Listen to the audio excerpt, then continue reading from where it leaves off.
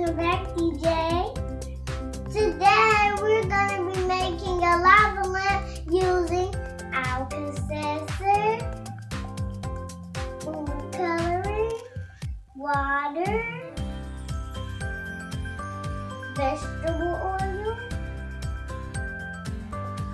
funnel, a container, and a glow stick. Hey KayKrewe, we're back. Now, this part is a very important step, and I suggest getting a parent or someone of age to help you along with this process. Now, the first thing we're going to do is we're going to pour in a little bit of cooking oil. Go ahead, Kaydence, very carefully. Take your time, and we're using a funnel to help aid her with her pouring. Very slowly, just take your time. There you go, slow it down, keep it going. And we actually have a towel on the table, so just in case there's a little bit of spillage, you know, sometimes the younger ones have a little issue. It's okay.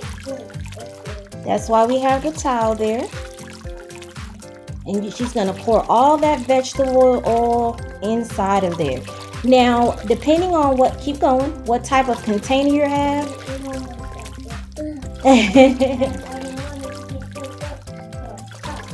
Depending on what type of container you have, that's the amount of oil you're gonna need. Now, we could have used a little bit more oil, but that's okay.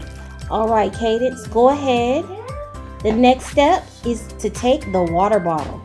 Now, you're gonna pour the water in there very carefully. She has a little bit of oil on her hands. Very carefully, pour it in slowly. Now, with the water, as you can see, it looks like the water is floating down to the bottom. And the reason for that is because the water is more dense.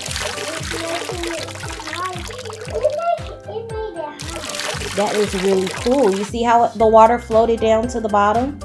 That is because of density.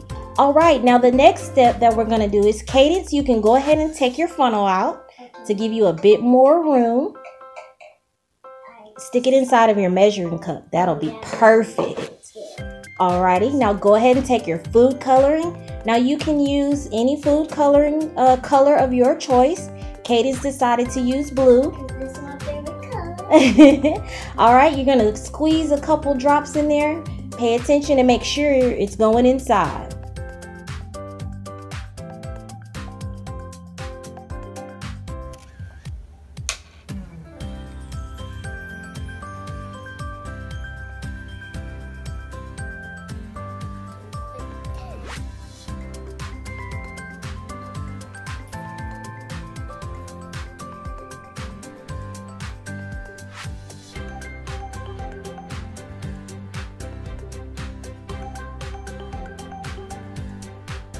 At this point, we are going to do the greatest part. We are going to add in our next ingredient. Kaydence, what is our next ingredient? Alka-seltzer. Now guys, this is a medicine, so please be very careful. Cut the alka-seltzer into a couple of pieces. Good, now go ahead and drop one in. Let's watch that. Go ahead and drop in another piece. We can start to see some action happening. Look, Kaydence, do you see it? Do you see it? Break up the rest. Keep it going, keep it going.